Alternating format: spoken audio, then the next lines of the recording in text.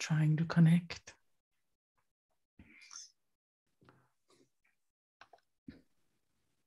So yeah, I think we're live now. Perfect. So I will quickly introduce you. So today we're listening to a talk by Tyler Carrier, and I must say I'm really thankful, Tyler, for your patience. Took me a while to figure out how this works again with Zoom and then connecting to YouTube live streaming through Microseminar, because we haven't been doing it in a while. But we have actually been waiting for a while for your talk. We were really excited when you signed up to give your talk on the spread of microbes that manipulate reproduction in marine invertebrates. And the stage is all yours. Well, thank you very much for having me and being patient on my side, because I think we originally agreed 6 months ago and I wanted to hold off for a little bit. So I'm glad it all came together. So if we look at systems where people study animal microbe symbiosis, they can really be divided into, I guess, two camps. The first are those that have guts, and often, not all the time, they also have fairly diverse microbial communities. The other camp or type are systems or animals that don't have a gut. And in both situations, they have really important symbioses, but they're often talked about in a little bit of a different context. When we think about the gut microbiome, humans or model systems come up quite often and having broad implications for host biology. And while that's definitely true for the systems without a gut, they're often talked about a little different. So one question that I had, what are the consequences to the microbiome when the gut is lost? So what if you went from this side to this side? How does the microbiome change? So I'm an invertebrate biologist. I primarily study the developmental stages of marine invertebrates. And this idea of gut versus not gut is actually not that foreign. So there's two main types of larvae. The first one is planktotrophy, or a reproductive strategy. And in planktotrophy, the adult, the mom, produces as many eggs, or just about as many eggs as possible. And in each of those, they provide minimal maternal investment. And that egg doesn't have enough energy to progress all the way through development. So it needs to find food. And these feeding larvae have been studied in a symbiosis context for a bit. They're known to have complex communities, primarily being in the gut. And they're studied from an ecological context. So here we have a sea urchin larva that is well fed. It had lived in an environment where food was quite abundant. It has a big stomach.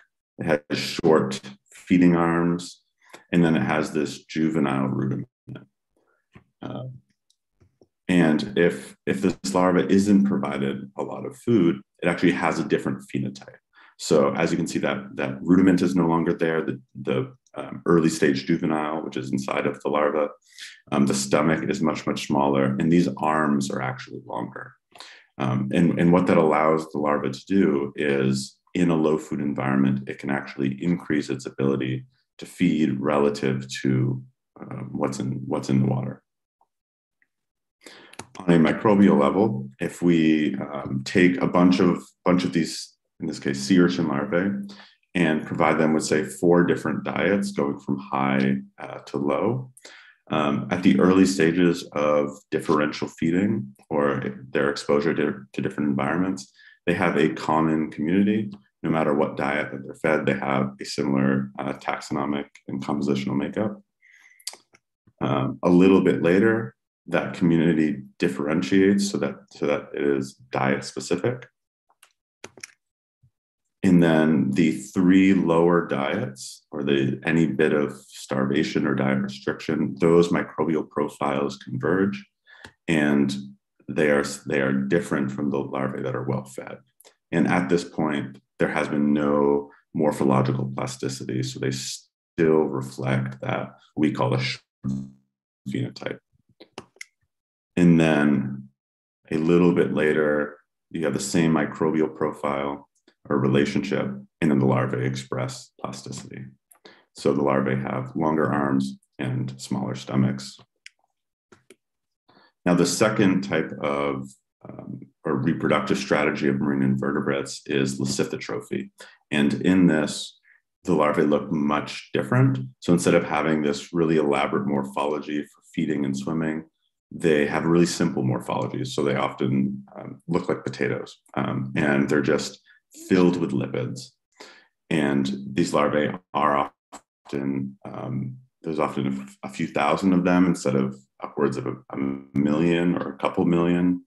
And they have much more maternal investment, and they spend much less time in the water column because they no longer need to find food. In the 80s and 90s, people began to build sort of elaborate phylogenies to see if there were any specific points where there were changes in these developmental modes. And what people found was that there were speciation events that coincided with this change in reproductive strategy.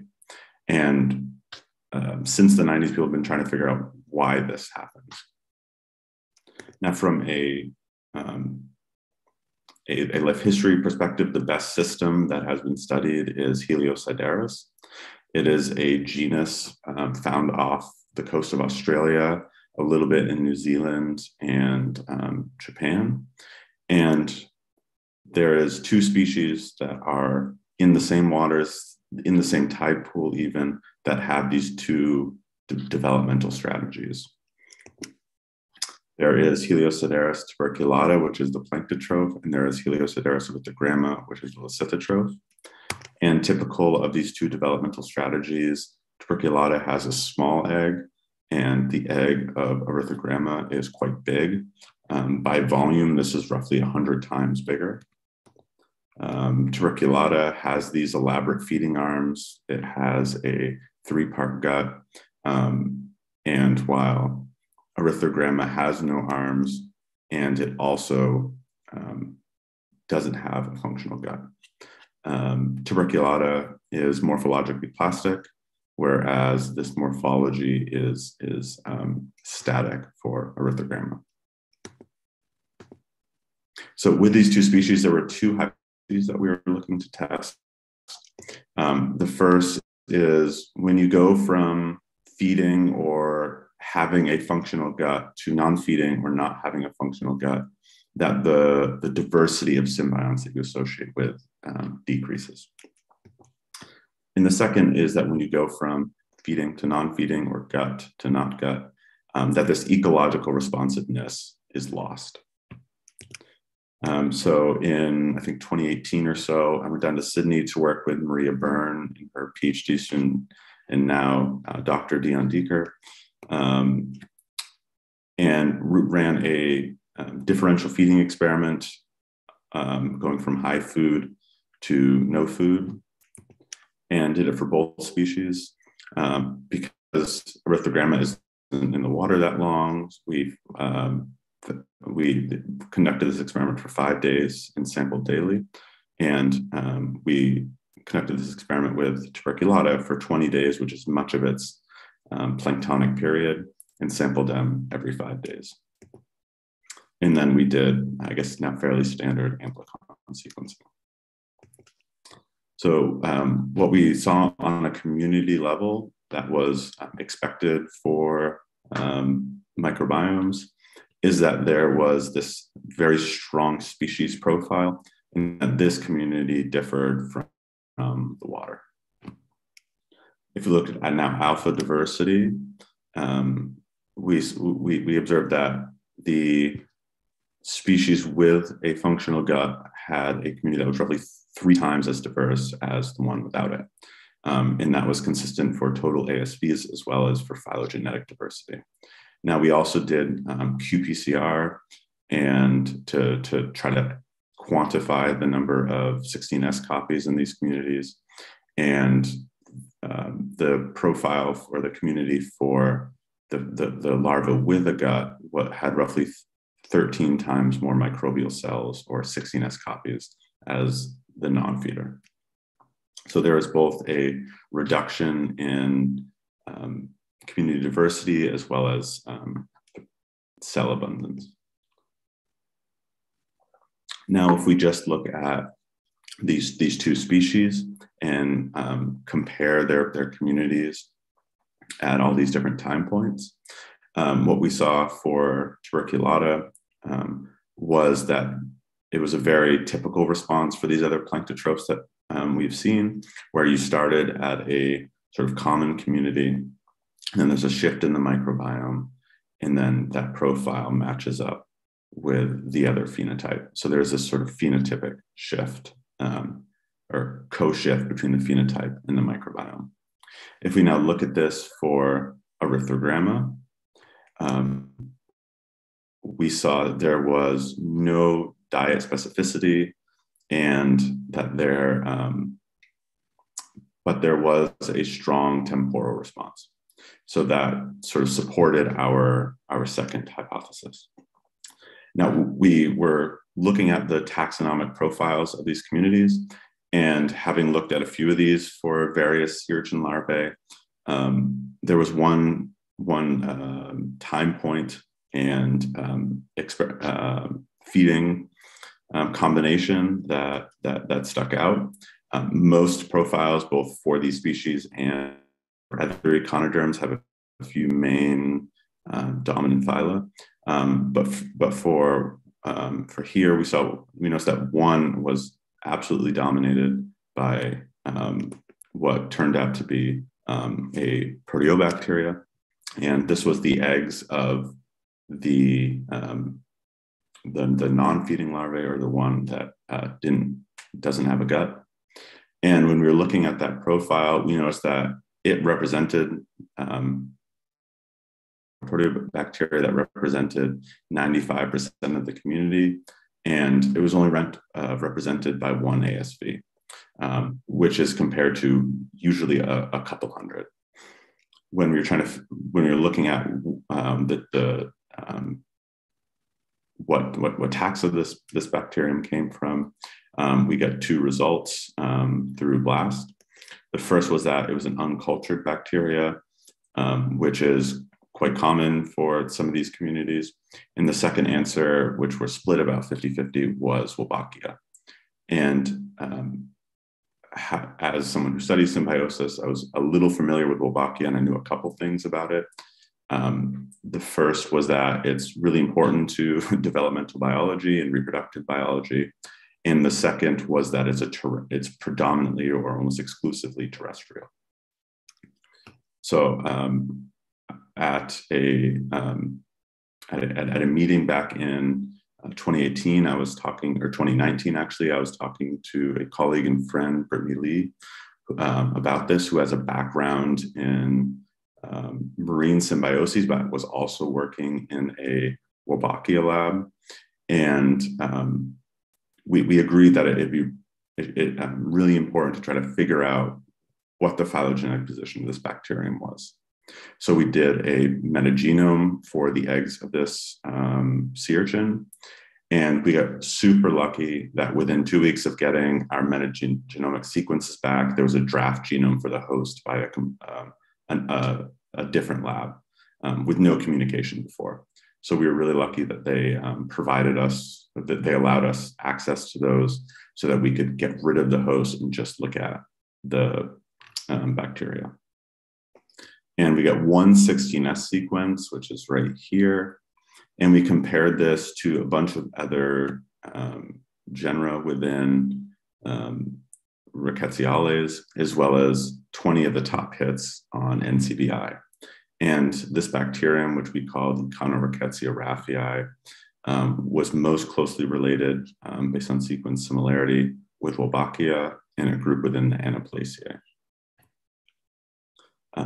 We then compared full genomes with a few or with the primary genera within Anaplaceae, and found that there were 50 core genes. And when we used those to make a phylogenetic comparison, saw that this bacterium was still most closely related to Wolbachia. And interestingly, there was a few hundred genes that were not found in any of these other genomes. One of the genes that was not found in some of the relatives were for flagellar biosynthesis. So as far as we're aware, that within a group of obligate symbionts, this bacterium could have the ability to not be obligate. And we noticed a couple other gene groups that we found to be quite intriguing. The first was that it appears that this bacterium may have a nutritional interaction with the host. And it's through or by diacetylglycerol catabolism, so that the bacterium uses lipids for metabolism. And these diacetylglycerols aren't just a random lipid. When you go from having a small egg to a big egg, the big reason is an increase in lipids. And the lipid for that is diacetylglycerols. So all of these dots in here are diacetylglycerols. In the second, is that it appears this bacterium can synthesize some essential amino acids through the shikimate pathway, so tyrosine, tryptophan, phenylalanine. So there could be some nutritional cooperation going on. And the second was that it appears this bacterium could, as we're phrasing it, have some sort of selfish behaviors. There was a type 4 secretion system, and there was predicted to be 80 or so proteins that were excreted. 3 of those had eukaryotic-like domains on them.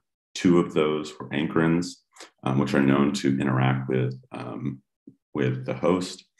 And 1 of those had a domain that was homologous to a male-killing gene. And that third one had a synaptobrevin domain on it. And interestingly, synaptobrevin is a gene that's involved in fertilization in sea urchins. So we think that this bacterium could sort of could have a nutritional interaction while also exhibiting some selfish behaviors. So now the question is this thing vertically transmitted like a lot of these other potential reproductive manipulators or endosymbionts? And if we look at the egg, it's, as I mentioned before, 95% of the sequences. And then after that, there is a sharp decline in the relative abundance of this bacterium. Now, this could be because of an increase in environmental microbes, or it could be a decrease in this bacterium. So we did qPCR and estimate that the egg has 34,000 cells or so of this bacterium, and that the embryos just a couple days later have 300 or so. So there's an over 100-fold decrease in just a couple days. We also did fish on the eggs because this bacterium was so abundant in the egg. And we can see that it is spread throughout the egg, and they're specifically between those lipid droplets. Because this was in the egg, we assumed that it is vertically transmitted. So we also did PCR on the ovaries and found that this bacterium was in there. And we do know that, or realize that this signal is a little weak. The ovaries samples were taken after spawning because multiple labs, actually in this case, the other lab that gave us access to the genome, went down or was in Sydney at the time, and they were spawning embryos for their experiments, and then we get the ovaries after. So it would be expected that this signal would be a little weak. Now, if this is a reproductive manipulator and if it is vertically transmitted, one expectation would be that the population would be female dominant. So we sampled in Sydney Harbor at two sites. The Opera House is, I believe, somewhere over here. And we sampled a few hundred individuals. And what we saw was that there was 2/3 of those were female. And if we then broke that up by size, which is a proxy for age, we saw that the youngest reproductive individuals had a 1-to-1 sex ratio, and then that became female dominant in the biggest size fraction that we were able to find. This final number being a 4-to-1 ratio between females and males. So if this is a reproductive manipulation, a big question at the end of this was, how would this work?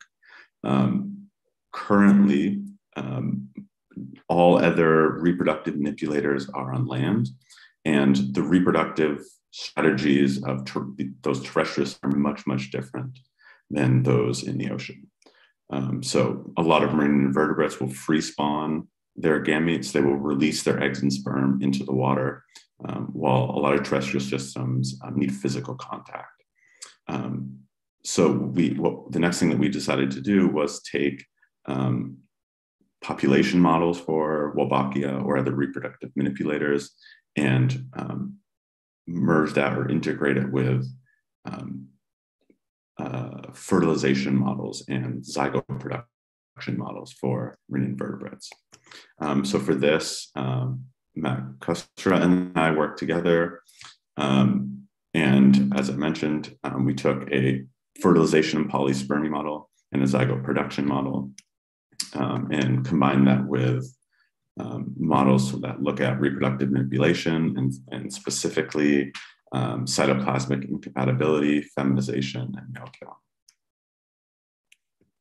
So first, to look at sort of what the fertilization dynamics for a marine invertebrate looks like over population density, as well as across a bunch of sex ratios, going from male dominant to female dominant. And what we see in tuberculata here is typical of what we see for planktotrophs. As you increase population density, there's a general increase in fertilization success to some local maxima. And then after that, the fertilization percentage decreases due to polyspermy. And if we then compare those maxima across sex ratios, when you go from being male dominant to female dominant, there's a decrease in fertilization success. Now, this relationship was much, much different in erythrogramma. There was that same general shape with density, but across sex ratios, there was no decrease. They actually just shifted towards a denser population. Now, if we then look at zygote production, one consequence of this or result of this is that when you go from a male dominant population towards a female dominant population, there is an increase in zygote production to a certain level, and then there is a substantial decrease. But in erythrogramma, there wasn't that decrease because because fertilization success didn't decrease. So there's actually just a continual increase. So there's another way to view this. So here we have tuberculata, and on the x-axis we have sex ratio, and y-axis we have fertilization percentage. And here we're just looking at the maximum fertilization percentage for each sex ratio. And going from a complete male population to female population, there is a continual decrease once you reach about 0.75 through towards a all-female population. And if you look at the zygote density for that, or zygote production, there is a increase up until a little bit past a 1-to-1. So you become slightly female dominant. And then after that, there's a sharp decrease in zygote production. And that is due to a sperm limitation. Now, if you look at this for erythrogramma, there is a continuation, or there is a consistent 100% maxima from 1 all the way until right before 0. And the result of that is that there's just this exponential increase in zygote production as you go from a male population to a female population. Now, if you look at what type of reproductive manipulation could result in these sex ratio changes, when we look at cytoplasmic incompatibility, which doesn't change the sex ratio, it can definitely spread within a population of free spawning marine invertebrates. It spreads quicker for tuberculata than it does for erythrogramma, and that's a result of the fecundity difference, or the number of eggs that are produced. Feminization also spreads quicker in tuberculata than erythrogramma, but with it, you can change the sex ratio. And for male killing, it does not spread. And because it doesn't spread, it also doesn't change the sex ratio. Now, here for male killing, or in terrestrial systems for male killing, there has to be some type of fitness compensation. And that fitness compensation is often through cannibalism. And for marine systems where their larvae disperse up to 100 kilometers or so, and where sibling larvae never meet, this cannibalism or this type of fitness compensation seems very unlikely. But what could be possible is that this symbiont could provide some growth factors, some, say, essential amino acids to the host that could compensate for killing off a portion of the total clutch. So that was what we then did. We made a population structured model for 3 different size classes that for which we sampled before. And when we just look at enhanced growth, the smallest individuals are very male dominant, and then as the size of the animal increases, or the age of the animal increases, that sex ratio comes closer to a 1-to-1. If you then add male killing to that, this whole relationship just shifts. So the smallest individuals are just slightly female dominant, and they become more female dominant with age. And if you add CI to that, you just reach fixation quicker. Now, these 2 life history combinations, they represent these sort of the extremes. And one question that we had are, what life history combinations could host reproductive manipulators and which couldn't? So naturally, we looked at just about every combination based on 2 parameters. The first is the size of the egg, and the second is how long the larva is in the water, because those are the 2 dominant, or 2 of the dominant life history characters of marine invertebrate reproduction. And when we do this, we saw a fairly strong difference between life history combinations that could or could not be infected by a reproductive manipulator. And the general shape for these was quite similar. So there is at a pelagic larval duration, or the time that the larva spent in the water, just about no species above 40 days, which for a larva is not that long, is unlikely to host one of these symbionts. But there didn't seem to be much of a restriction based on egg size. And this relationship just sort of increased, or the barrier to pelagic larval duration increased for male killing plus enhanced growth as opposed to feminization. So we then took all the species that we know of and that we're aware of for which we know the egg diameter and the pelagic larval duration for, and mapped it onto these plots.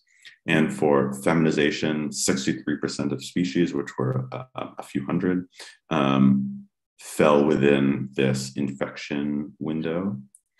Whereas for male killing plus enhanced growth, 80% of species fell within this infection window.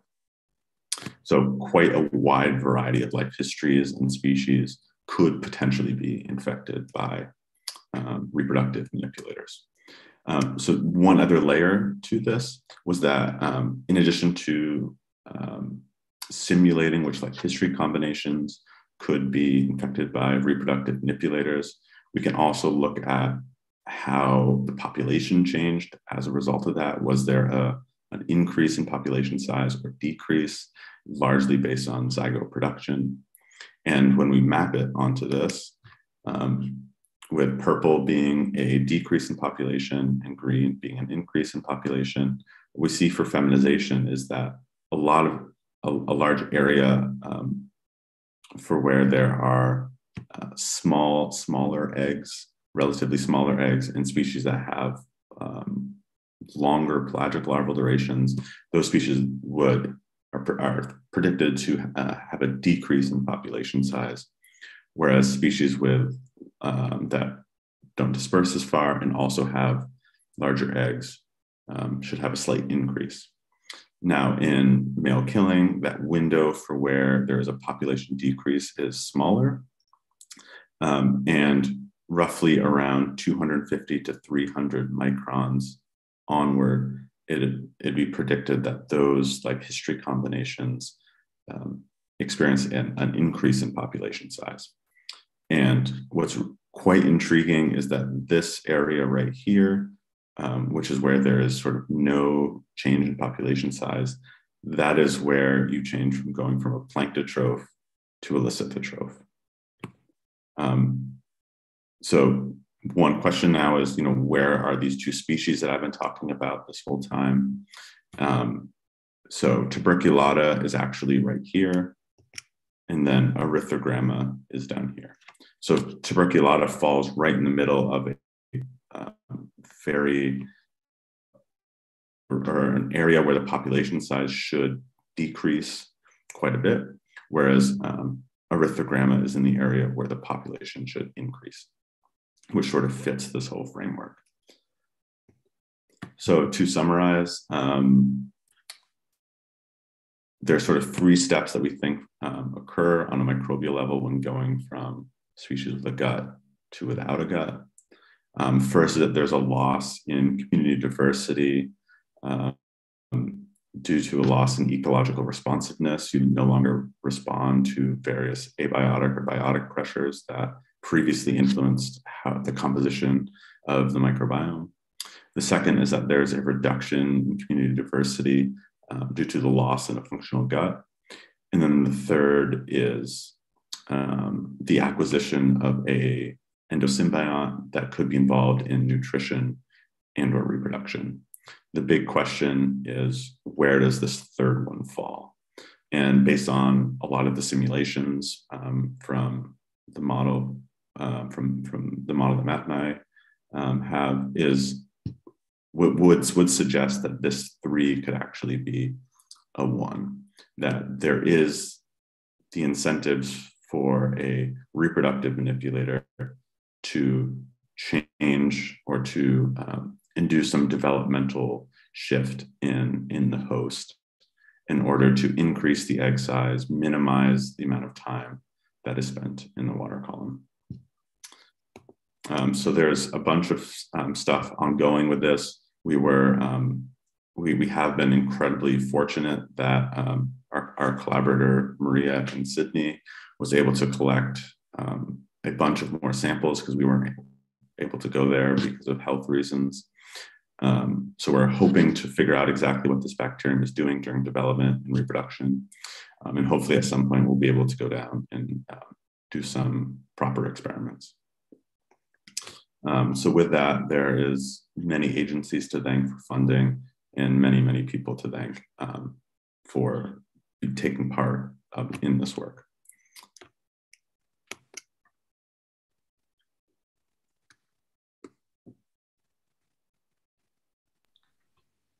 Thanks, Tyler. It was really fascinating.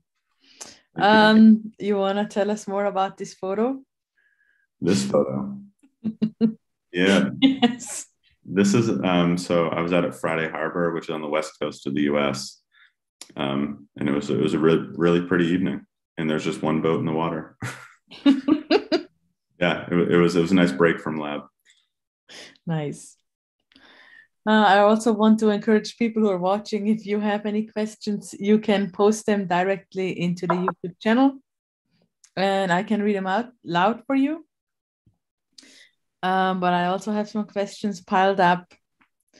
So first I was wondering, when you showed the metabolic potential map of the Wolbachia, did you reconstruct this actually from these eggs where you first found them with 16S amplicon sequencing?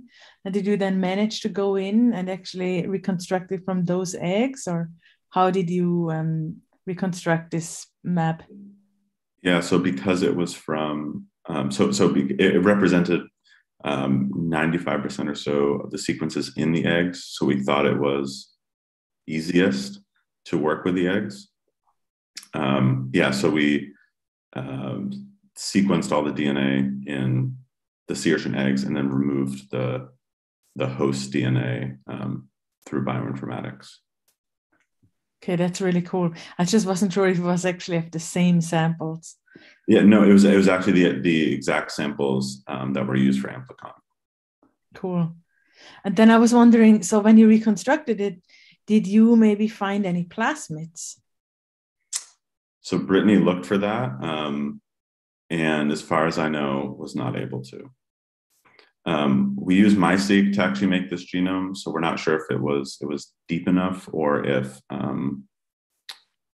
there's actually anything there. Yeah. Okay, we still don't know if there might be one. Then I was also wondering, when you showed it in that slide, you mentioned that it was a bit special to you that you actually find this flagellum. Mm-hmm. And I just wanted to know if you could elaborate a little bit why this is a special finding. Yeah, so all of the other Anaplaceae are obligate symbionts, and one of the as far as I'm aware, one of the easiest components of a bacterial genome to lose when you go from being free living to endosymbiont or to being an endosymbiont are the genes for flagellar biosynthesis. So if this bacterium has all those genes and is within a group that are largely regarded as obligate symbionts, the first assumption is that it's probably not an obligate symbiont. And living in the ocean, it's maybe strategic as from the bacterial perspective, if you're not an obligate symbiont, to keep these, because you probably have to swim around in the water at some point. Mm-hmm. So what we're thinking is sort of our running hypothesis is that when there is that decrease in abundance going from the egg to the embryos, that this bacterium is then shed out into the environment. Through amplicon, we did find it at very low abundances in the seawater. Mm-hmm. But what it then does, and in these two states, we have no idea. Interesting. And then about the host, I was wondering whether, when you showed that there are these two different like life history strategies, either you're planktotrophic or you are leucotropic. Do you know if one of these states is like the more ancestral state?